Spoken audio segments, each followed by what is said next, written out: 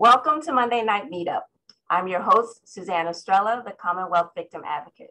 This is a safe space for thoughtful reflection and honest conversation. This conversation is being recorded. There's no expectation of privacy. It will be uploaded to our YouTube channel at a later date so folks can watch and learn at their convenience. And it's also being streamed live through our Facebook. Tonight, we are going to be talking with a panel of guests about the proposed sentencing guidelines. I'm pleased to have with us Mark Bergstrom, the Executive Director of the Pennsylvania Commission on Sentencing, along with crime survivors Colleen Kenny and Stephanie Urban. Handling all our technical assistance needs is Ashley, my executive assistant. So if you have some questions, please feel free to type them into the chat, and Ashley will let us know and we'll get your questions answered. Before we jump into the discussion, I want to show you this video. It's really short. It just speaks to the heart of why we do what we do. Watch this, and then we'll be right back.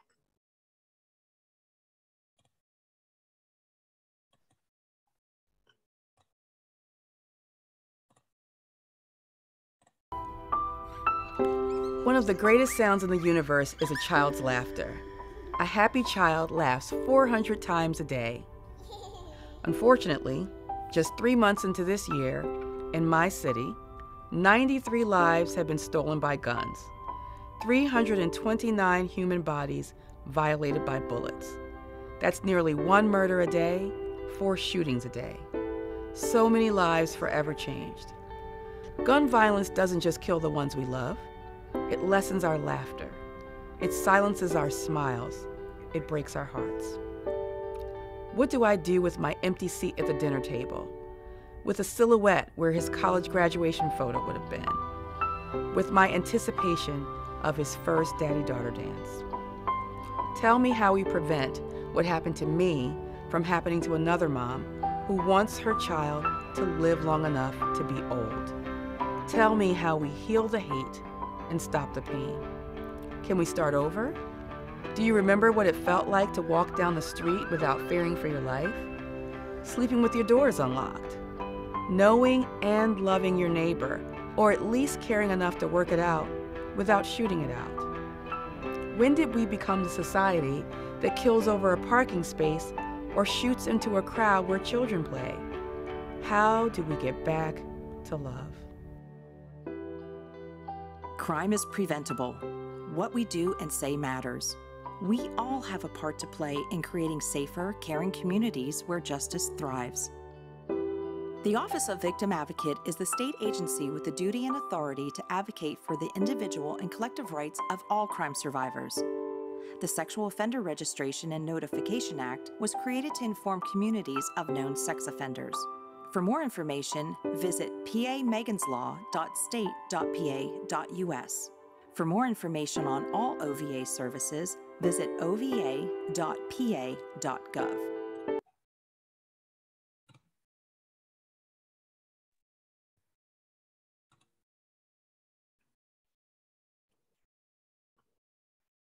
Thanks, Ashley. That just summarizes how important crime prevention is to us. What we hear from every survivor is what they want most is for what happened to them to never happen to anyone else.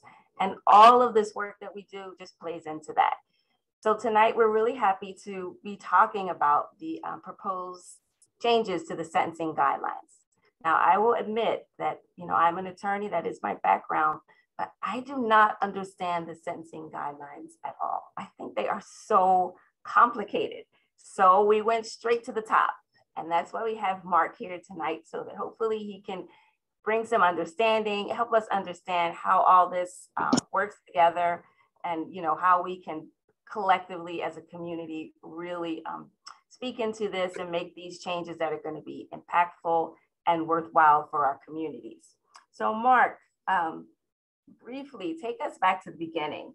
Tell us, what are sentencing guidelines and how did you get involved in this work? Well, first, thanks, Suzanne, for having me here this evening, and I appreciate this opportunity. Sentencing guidelines were established, at least in Pennsylvania, back in the 80s, and the idea was that there should be greater uniformity in sentencing. And that doesn't mean all sentences should be the same or all sentences in all circumstances the same. What it means is there should be a common framework, a common starting point for sentencing. So the idea in sentencing guidelines is to create recommendations for judges to consider in every case in common pleas courts based on the seriousness of the conviction offense and the person's background. And so the idea is to identify based on individual factors that common starting point, the typical sentence for the typical offense for the typical offender. So pick the offense, burglary, and we try to look at details of it. We try to look at the background of the individual and come up with a typical sentence.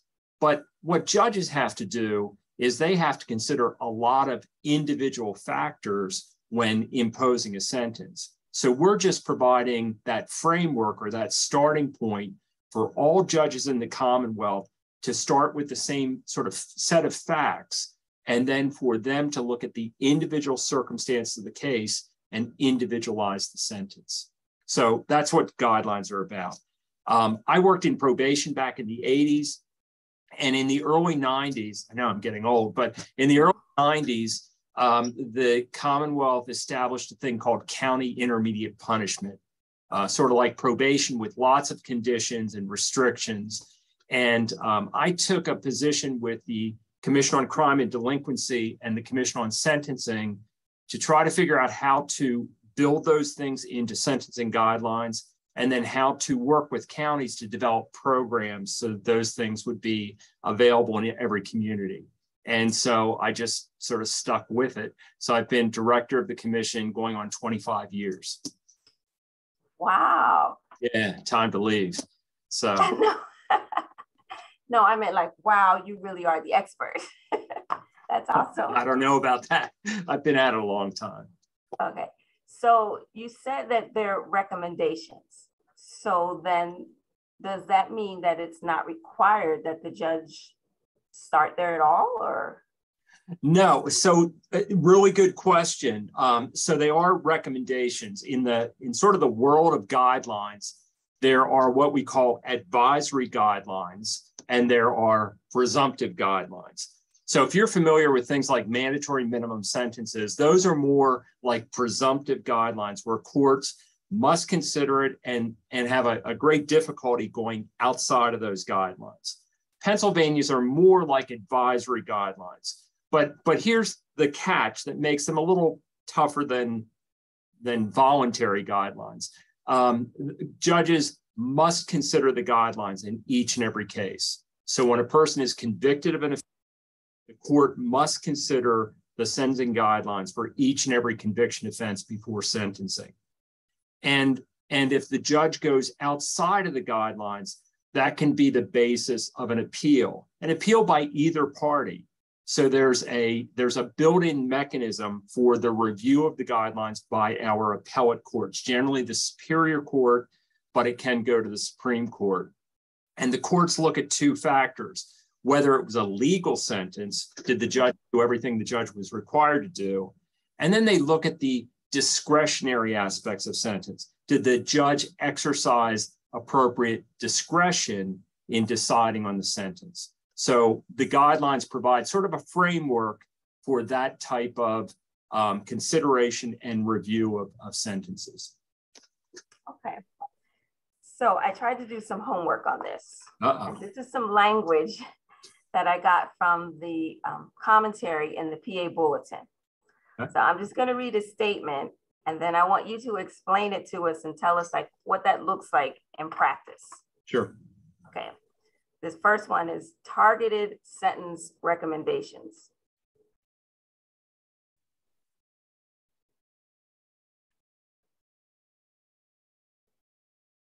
What's that?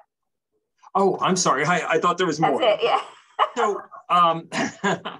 So targeted sentence recommendations in the guidelines, as I said, if we were going to do like a guidelines 101, the first thing I would ask you for a sentencing guideline recommendation is, what was the conviction offense and the details of the conviction offense, because that's the most important factor in terms of coming up with a sentence recommendation.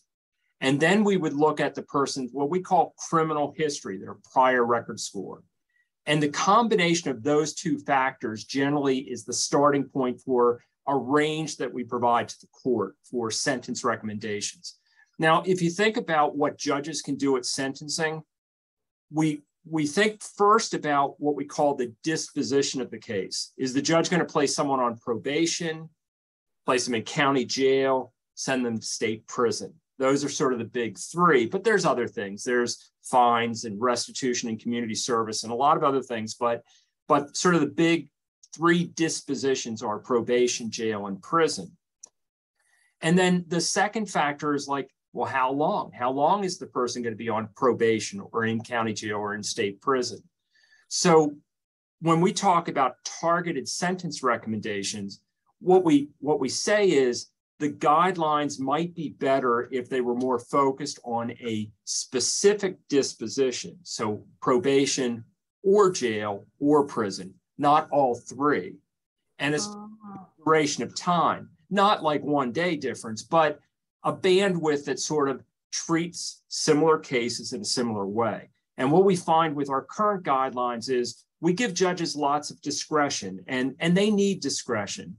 But sometimes we're not giving enough of a recommendation. We're saying you can give probation or jail. Well, which is it? I mean, which are we recommending? And so under these guidelines, we're trying to be a little bit more focused in our recommendation. And that's primarily about the disposition, keeping in mind that if we say jail and the judge sees all kinds of factors, the judge might say, well, no, I'm going to go with prison or I'm going to go with probation. But I think it's better if the commission gives a little bit more focus in its recommendations. So that would be the targeted sentence recommendation we're talking about. Okay.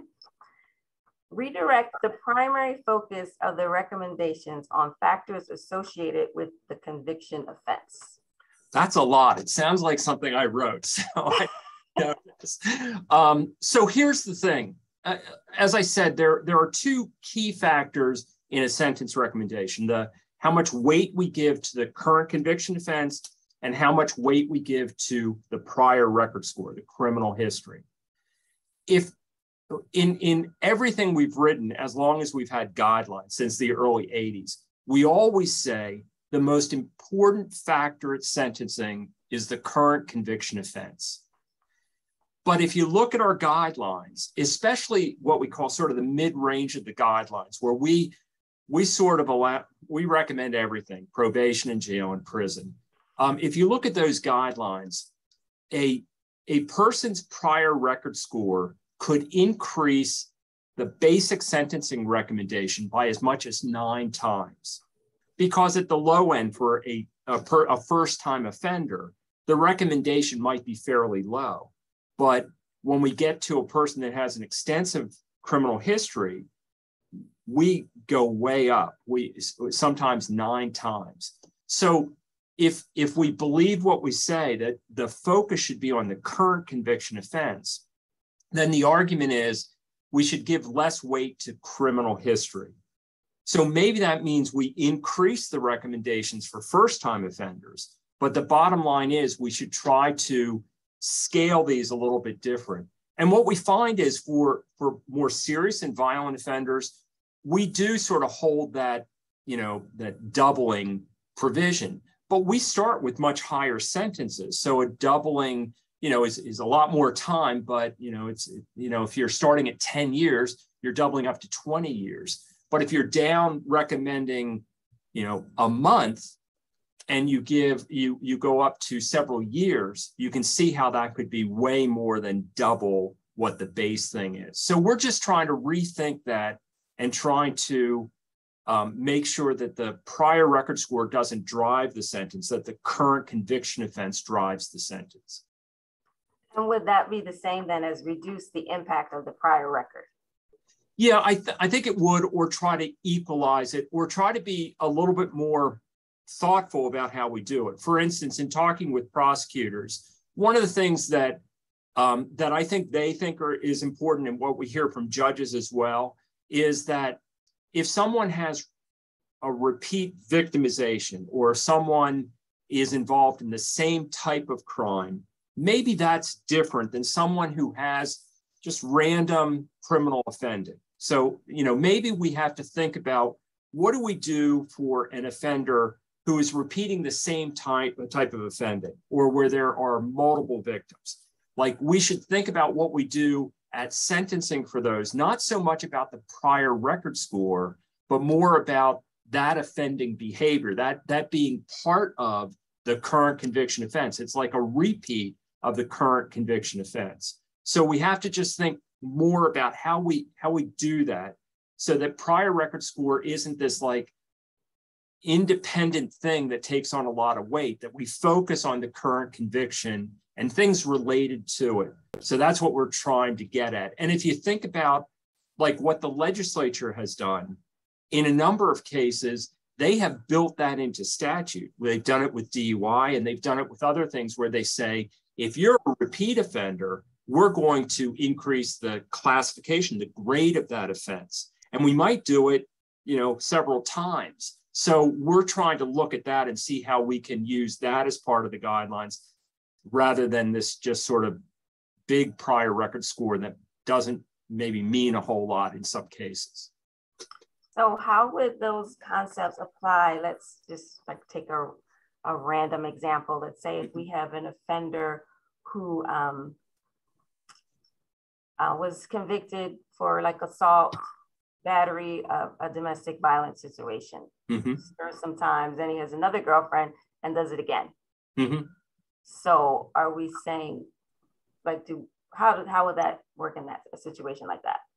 Yeah, that's what we're trying to look at. So again, I could show you pretty charts that might help to explain this, but let me just sort of talk through it. We have something called a matrix. So if you think about that first thing I talked about in terms of the seriousness of the current conviction offense, we have right now we have a 15-point scale. So if you have a really serious offense like murder 3, that would be at the top of the scale, 15. And if you have like a misdemeanor 3 or an unclassified misdemeanor offense, it would be down at the bottom, 1 or 2, something like that. So the higher the number, the more serious the offense. But we only have 15 categories. So you think of all the criminal offending, there's a lot. And so we group together a lot of like similar offense or things that might not be as similar as they should be. So part of our direction with these new guidelines is to have more of those categories, like double it, go up to like 30 categories, so that we can be more discriminating, saying these kind of offenses fit together and these things should warrant county jail or state prison or probation. So we want to be a little bit more discriminating that way. So if you have that model in place, that you have like more categories, and there's like almost like a stair step that, as you keep going up, it consistently or proportionally gets higher, then you can think about like building around that model a step up when specific factors are in place. So Suzanne, you mentioned domestic violence. So let's say there's some type of assignment on this scale for simple assault or aggravated assault. Well, what if it involves a family member or a significant other? Well, we don't have a domestic violence statute necessarily, but we can have an enhancement where we say, if this is against a significant other, we increase we sort of step it up by a step or two. So we can build into the guidelines under this new system a way to sort of accommodate or address those extra harms. And we could do the same thing if you have like the same kind of offending happening, or you have multiple victims in a criminal incident, multiple people have been harmed, or repeat victimization. So we, there's a lot of things that we've considered and put out for public comment. And those are the kind of things that we could do if we expand the scale and make it that you can sort of step up to accommodate those kind of things. Okay. Let me move to the My other panelists here, we have Stephanie Urban and Colleen Kinney, who are crime survivors. And I want to ask you, we'll start with Stephanie. Do you remember in your case if anyone mentioned sentencing guidelines to you at all? They did. We talked about it actually at a great deal. The gentleman that had killed my sister, he was a wrong way drunk driver. It was actually his third DUI, and his third DUI 3 times the legal limit. So that previous score played a big part in what he was going to get charged with, because again, it was his third offense and it wasn't just this first time. I mean, he was only 27 and he had already had his third DUI 3 times the limit, but his score was only a 1. So unfortunately it didn't help a whole lot because it was one, he was on the lower end of the scale.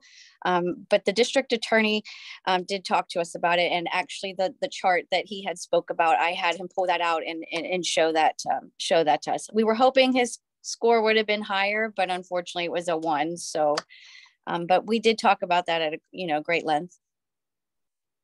Thank you for sharing. I appreciate that. Now, Colleen, I know yours did not go to a criminal case, but I know you also do a lot of advocacy. Do you hear survivors talking about sentencing guidelines or expressing concerns in any way? Yes, and that's why my curiosity really kind of targeted this part of the conversation,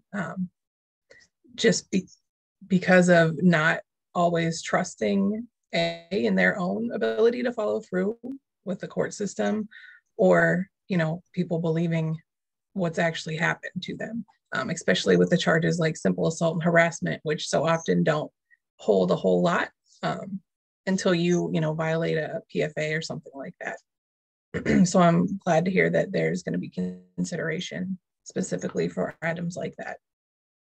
Right. Mark, what could a victim do if a sentencing guideline isn't followed? Do they have any recourse? Is that something they could discuss with the prosecutor, or do you know if there's anything they could do? Sure. So one of the, I think, advances that especially came out of the 1990s when we started to, the General Assembly created the Office of Victim Advocate, and there was a real effort on the Victims' Bill of Rights and prosecutors having victim advocates in the office, things like that. I think there's like an infrastructure in place now where there's a means by which a victim can communicate and work with the prosecutor to try to make sure his or her concerns are being heard and are part of the process. That was the plan in the 90s when we went through all the special session on crime and all legislation. And so there should be a mechanism to take full advantage of that system. And part of it is having information. So information about the movement of the case through the system. But just as importantly, a conversation about what's possible, what's practical, what may or may not happen, because there are difficult conversations that prosecutors have to have with individuals who are victims of crime that have to do with what can we expect to happen in the courtroom, and I think knowing what the guidelines are, knowing the discretion courts have, but also knowing what has to be proven at trial and how difficult that can sometimes be are just important discussions and considerations. And so I think the more an individual knows about those details and about what the guidelines are and things like enhancements to the guidelines, the more that they can be engaged in the process or familiar with what's going on. And if things go off track, I think they can bring that to the attention of the prosecutor or they can work through the Office of Victim Advocate and others to really try to draw attention to that issue. So I think it's there was a lot of work that was done to make sure there was a right to victims of crime. And I think it's important that you then exercise that right. And so I think, there's sort of the macro stuff like policy stuff and that's sort of the space I work in. But there's the individual case, the individual victim, the individual offender that I think that gets to the relationship with the prosecutor, but also with the court, the ability to provide comment during a sentencing hearing and things like that. I think these are just important tools that have to be taken advantage of. Right. Tell us a little bit more about enhancements. Sure. How does that work? Yeah. So I talked about the two basic components of guidelines, the offense gravity score and the prior record score. And those cover like a lot of the space that we deal with in terms of coming up with sentence recommendations. And I don't want to get too like legal on this, but here's a couple of things to keep in mind. When someone is charged with an offense, the definition of the offense in statute has a number of what we call elements of the crime, things that the prosecutor has to prove at trial to get a conviction. And so those elements have to be satisfied. They have to be proved beyond a reasonable doubt in order to get a conviction. A conviction is the starting point for sentencing, for our sentencing guidelines. But there are sometimes factors that aren't proven at trial, that aren't elements of the crime, that are important factors to consider at sentencing. So let me give you an example. Let's say someone assaults another person. And our assault statutes are not great. We have simple assault and aggravated assault, and there's a lot of work that can and should be done in just reworking our assault statutes. And there's been efforts over the years. I hope someday it happens, but we have what we have. And so with our assault statutes, someone could injure you in a substantial way. And it might be, if it's not serious bodily injury as defined in statute and by the courts, it would result in being a simple assault. And a simple assault, if it doesn't involve a victim under 13, is at the most a misdemeanor 2 offense, the maximum of which is 2 years. So you could see some very serious injuries that aren't serious bodily injury that end up at a maximum, a 2-year maximum for the sentence. So that's just a reality of the situation. But let's say you have an assault that is an aggravated assault and it's a felony, so it provides much more sort of latitude in sentencing. Well, the details of that assault may impact the type of sentence a court would give. One of the things enhancements does is it identifies factors that don't have to be proven at trial, but are important at sentencing. And I'll give you one example is what we call the deadly weapon enhancement. So the enhancement says that if you're convicted of an offense, an element of which is not a deadly weapon, but you commit a crime with a deadly weapon, at sentencing, we increase the sentence recommendation. We say to the court, at sentencing, make a determination about whether a deadly weapon was present. And here's the thing, at sentencing, the court makes decisions based on what we call a preponderance of the evidence. It's like a 50-50 thing. It's just a little bit more likely to be present. That's way different than at trial where it's like, proof beyond a reasonable doubt.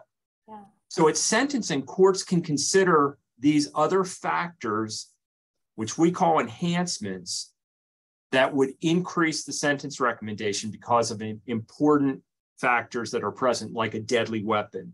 And our deadly weapon enhancement, we have one, if someone possessed a weapon during the commission of the crime. And we have a second one that's higher if someone used the weapon during the commission of the crime. So that's just one example. We have like 20 some enhancements, but that's an example of one. And do you feel that the enhancements are being applied correctly? Like, do you see that all the counties are using it, or is it different county to county, or? Yeah, it's different and it's troubling. The commission spends a lot of time coming up with guidelines that, we have public hearings on guidelines, things like that. And we have a process in place to try to encourage the use of these. And in fact, if you read the guidelines, the court is required to sentence recommendation based on an enhancement if the court finds it to be present. So it's like a two-step process. The first step is, what is the sentence recommendation? And what the commission says is, when someone's at sentencing, they've been convicted of an offense, you figure out the prior record score. If any of these factors for which there's an enhancement are determined to be present, then the court is required to calculate the guidelines, including that enhancement. So that's like the first step in the process. Let's figure out what that common starting point for sentences, what that recommendation should be. That's the first step in the process.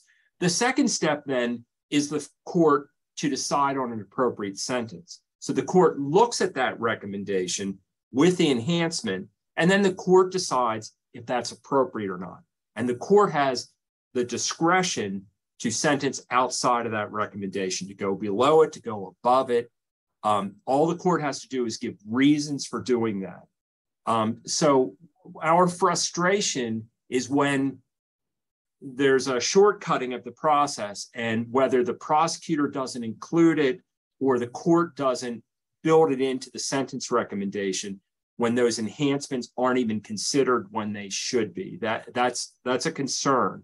We know judges should exercise discretion, but we want the guidelines to be calculated appropriately from the start.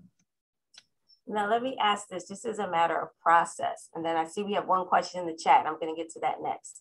But as a matter of process, is it the prosecutor that prepares the recommendation to the judge, or are the judges themselves going through all of the? Sure. So there's never a simple answer to any of this, but I'll give it a shot. So we have to keep in mind that in all of these matters, the burden is on the prosecution, right? The burden of proof. The prosecutor has to prove the elements at trial. And at sentencing, if you're alleging or coming up with a recommendation based on prior record score, the burden on that is on the prosecution. They would have to prove at sentencing, just by a preponderance of the evidence, that the factors of the prior record score are correct, or that the enhancement is correct, or whatever. So there is a role, an important role for prosecutors. But the responsibility for the guidelines is vested with the judge. The judge is responsible for making sure the guidelines are prepared and prepared accurately. And so each county develops their own way of doing it. So for the guidelines, we have a web-based application. It's in JNet, the Justice Network. So we have this application that all county courts have access to, and it calculates the guidelines based on the information that's entered, and then provides a guideline form for each conviction offense. So the court decides who in the county prepares that. And in many counties, the court decides it's the DA's office. But in other counties, it might be the probation department, might be the judge's law clerk. It could be whoever that court decides is going to prepare the guidelines. And then there's a second part of the process. Once the court imposes a sentence, someone in the county has to enter that sentence into the same system. And that's how the commission receives sentencing data, receives information on sentences actually imposed. So it's a two-part process. Okay, so it still sounds like, though, the best bet for the victim is to get with that prosecutor. Yep. To get your questions answered, express your concerns, ask maybe pointed questions even about what enhancements were possible, were they considered, things like that. Absolutely. And look, prosecutors have a tough job, but that's what's so great about all the work in the 90s to make sure that there is support for victims at the county level in the DA's office. So there's a pathway for considering those things. And in many cases, in just answering questions, because it may be a very complicated matter, and the prosecutor might be thinking of the best way to manage this case to get the best outcome. But anyone who's a victim of crime should be aware of, if he or she wants to, like those details and understand it. And I think prosecutors try to do that. Okay, here's some questions. Colleen's asking, is there a definition of deadly weapon, like knives, guns, crossbow?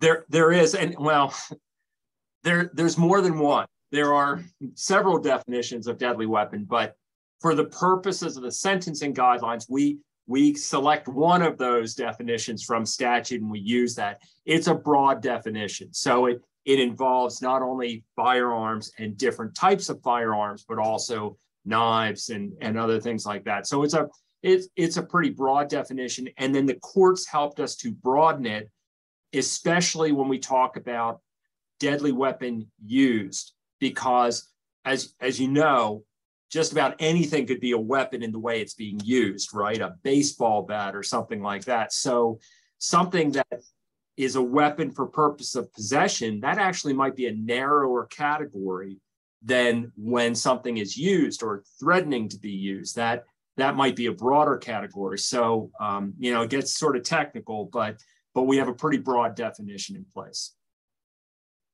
Okay, we have another question in the chat. Is there a PA restorative justice process that can impact post-sentence to reduce sentence after the offender is incarcerated? Well, there's a couple things that we have in place. And some of this is very county-centric because, as you probably know, our courts, although we have a unified judicial system, our courts really do operate at the county level.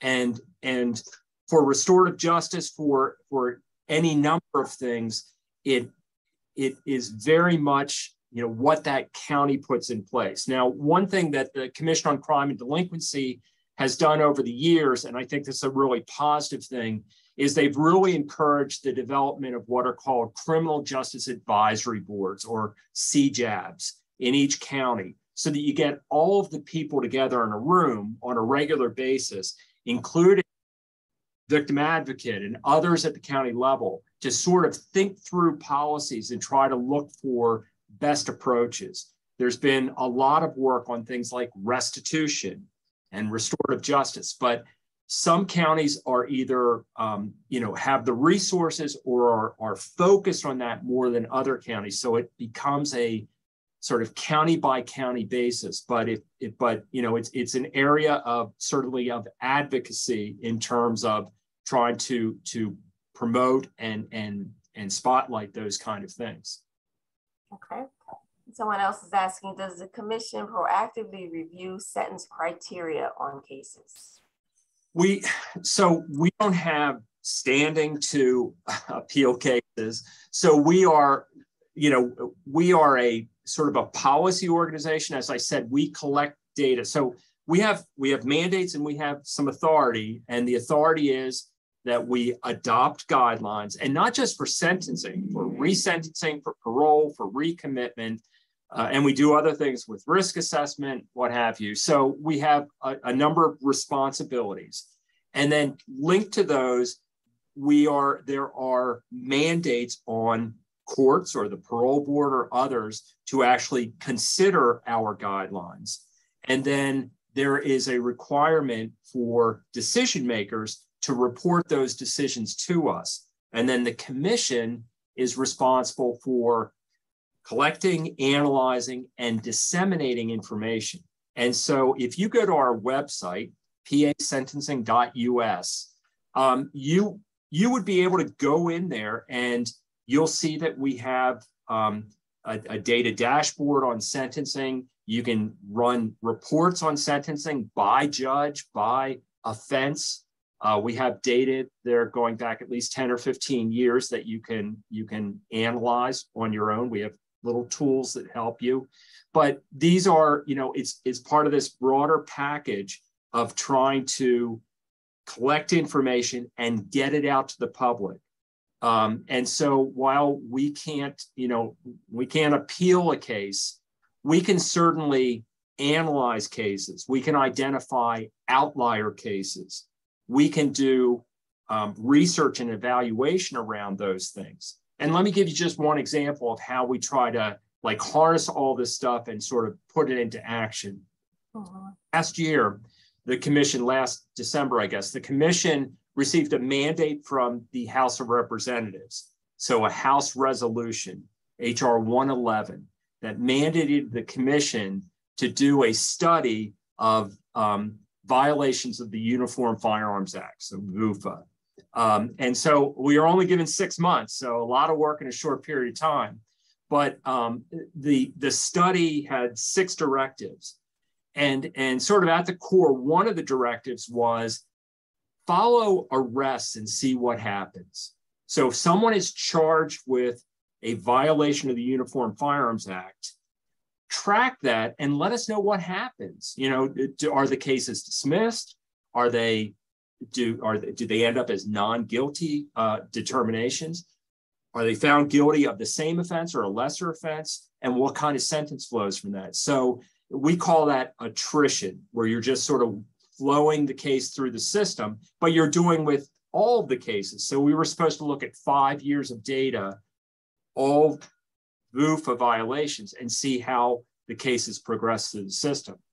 And then a separate part was, well, did it work? Whatever was done, did it work? Like when sentences were imposed, what was the recidivism? How often did the people reoffend?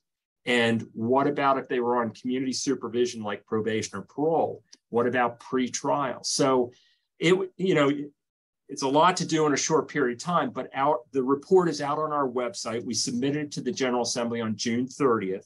So if you go to our website, pasentencing.us, I think on our homepage, or whatever you call that page now, there should be the report, HR 111. And you can get a sense of what the commission tries to do in taking this information, taking our guidelines, taking all of that, and trying to provide information to inform the public, to inform courts, and to inform the General Assembly, because the commission is a legislative agency. So part of our job is to inform the General Assembly to make policy changes when warranted. So that's our shtick. All right. Okay, Colleen, I'm going to put you on the spot a little bit. Tell us about what offender accountability, what does that mean to you as a crime survivor? So offender accountability, I think, to me, involves everything, whether it's being accountable for the, crimes that were committed against, the actual victim, serving whatever the justice system may feel that is, as well as actually having the offender do work around that themselves. So, in my case, I didn't necessarily go through a criminal route. I took the civil, and I like that there's those options because I feel like there's, as we spoke about earlier, there's ways that there's crimes that are lower that may have less different type of traumatic impact versus very serious crimes and circumstances around them. So I think for me, I wasn't so focused on the actual finding justice for the offender. I was more focused on them trying to get help in order to not do this again in the future. So I went the route in which I thought would help best do that. So I think that's for myself, that's how I view it. I know everybody views it differently. Talking to different domestic violence victims I've worked with, it ranges.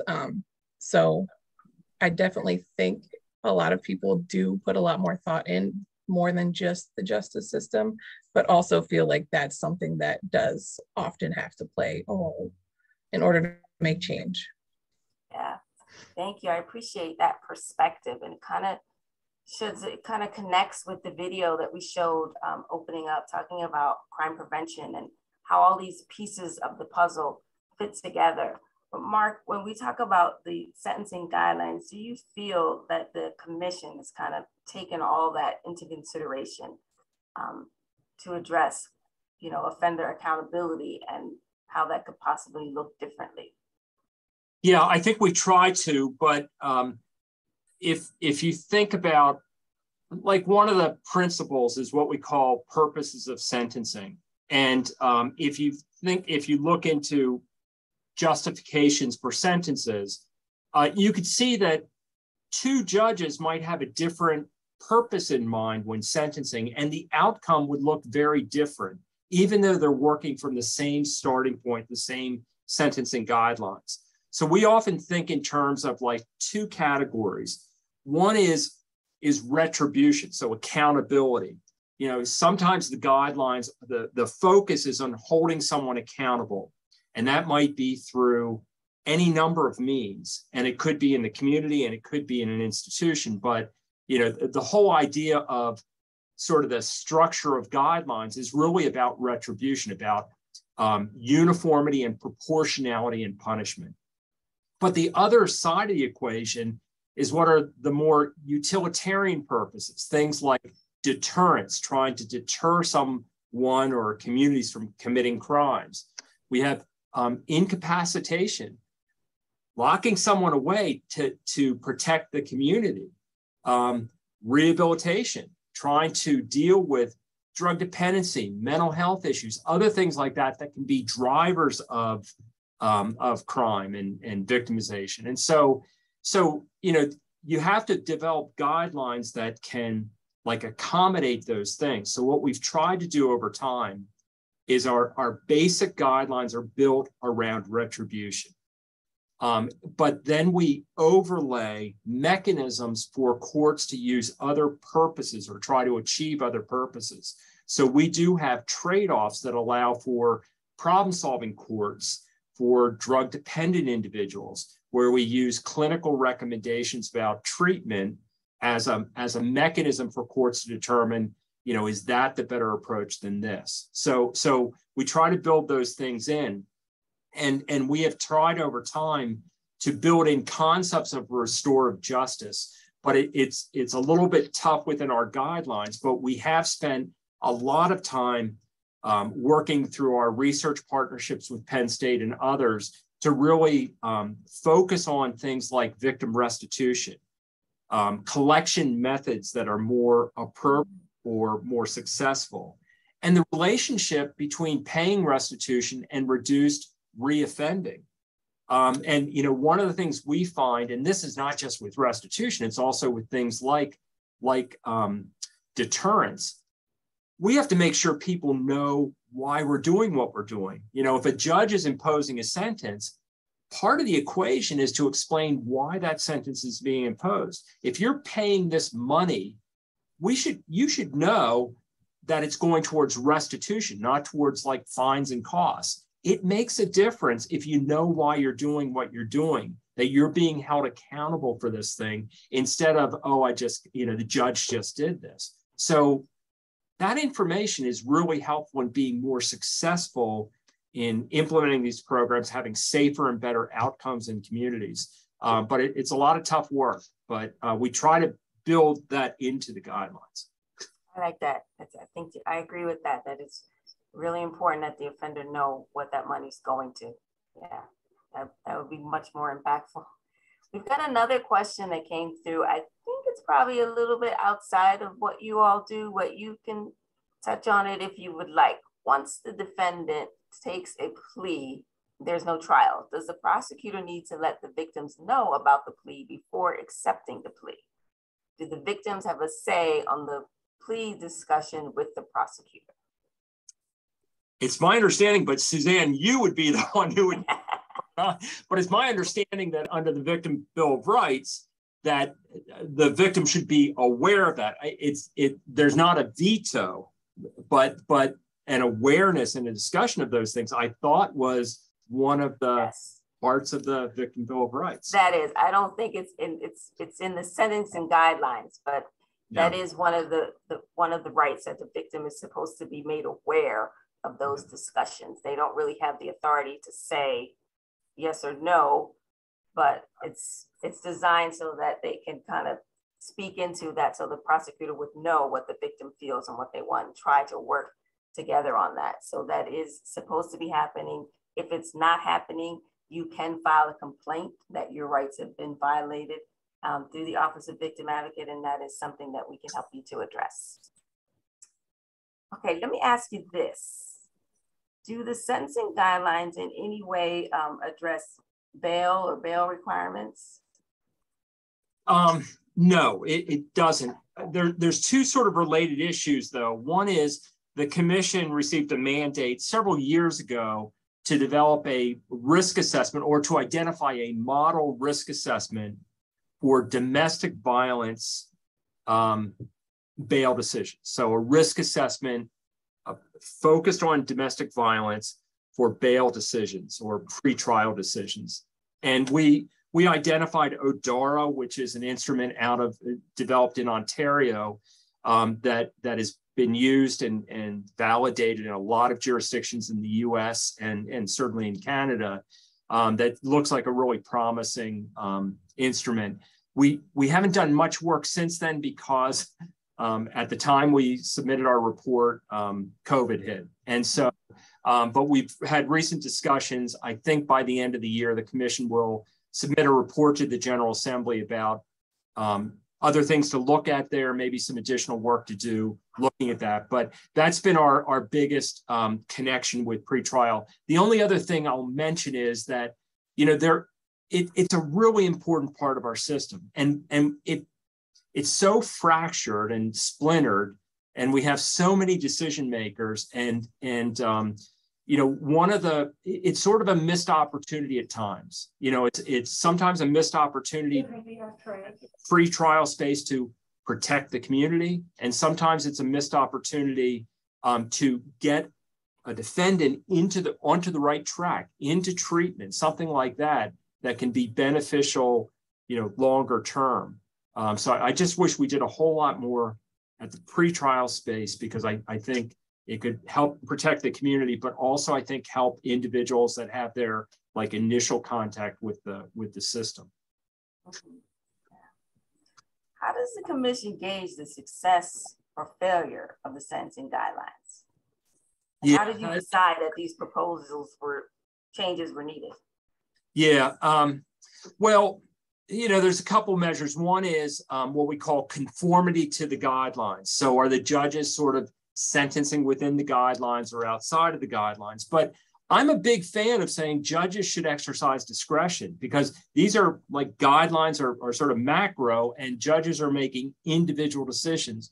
So I have no concern if judges sentence outside the guidelines, but what is helpful and should happen is they should provide reasons for why they're doing that. Because if we find that we're consistently wrong with a certain type of case, it could be that we're missing a factor that's really important to courts, and we should build it into the guidelines to promote better practices. So that's those are some sort of feedback mechanisms. But I think, you know, how do we know if we're doing it right? Well, we're engaged with practitioners, and we try to hear to both sides. And I think the common thing is, if both sides are upset with you, you might be in the right space. That's true. But we try to work with both prosecutors and defense attorneys and with the court that they generally are viewing what we're doing as fair and appropriate.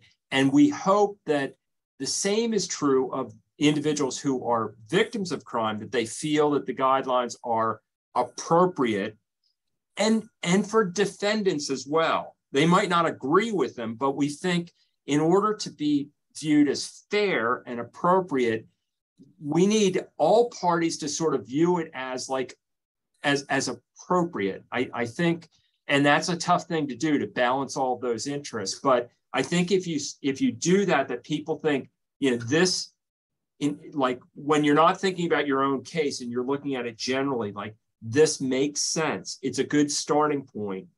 It's what the judges should start with and then look at the particular facts of the case. I think that if we're doing that, I think we're in the right place. Is there an avenue for victims to provide that type of feedback to the Sentencing Commission? Absolutely. First, I mentioned before our website, pasentencing.us. Please feel free to check things out there, but you can send an email. I mean, my contact information is there, but the commission has a generic contact information. Whenever we do guidelines, like we're going through the process right now, we have public hearings. So when we published what we call the working draft of proposals in January about this set of guidelines we're looking at, we held 6 public hearings. And we will do that again because our process, when we're getting ready to adopt guidelines, which we hope to do later this year, the commission will approve a set of guidelines, draft guidelines, and we'll publish them and have public hearings. And then the commission will meet again. And when they finally adopt those guidelines, then we have to submit them to the General Assembly. The General Assembly has 90 days to review them. And if they don't reject them, then they go into effect. So it's a pretty long process, but it's purposely built around engagement with practitioners, with victims, with everyday ordinary, whoever wants to comment can comment. And then there's a legislative review process. So where are you in that process now? We've been working on these proposals since 2014. Now, during that period of time, we've also adopted guidelines. So we're like working 2-track, like long-term and short-term. So these proposals we've been working on, we are hoping, I'd say either at our September meeting or December meeting, to approve draft guidelines for public hearings. And that would put us on track to have public hearings later this year or early next year, possibly adopt and submit to the General Assembly these guidelines as early as perhaps March of next year. And then they probably take effect January 1st of 2024. So we're long-term. Wow. It's been a lot of work. We certainly appreciate the work that you all do. Like I say, it's such a collaborative effort, and everybody has a part to play in creating safer, caring communities where justice thrives. And we certainly appreciate the part that you play. And we appreciate you taking time to explain all this to us tonight. And I'm sure we may have more questions come in that we will send over to your website, and we just appreciate that. And thank you so much, Colleen, for joining us as well. We appreciate you sharing your perspective. Now, Mark, before we end, I just got a couple rapid fire questions that have nothing to do with sentencing guidelines. It's just kind of like fun to kind of just point to the point that we all have so much more in common than our differences, and just want to give you an opportunity to share some of that. Okay, sure. So you don't think about it, you just answer right away. Okay, your favorite superhero? Superman. Summer or winter? Winter. Monday or Friday? Friday. Favorite color? Blue. Coffee or tea? Coffee, lots of it. All right, thank you so much. Thank you. We appreciate you. And like I said, I'm sure we're gonna have more questions, and you'll probably get some more on your website, but thanks again. And thank you for this opportunity. Thank you, Colleen, and thanks, Stephanie. Really appreciate it. All righty. Good night, everyone.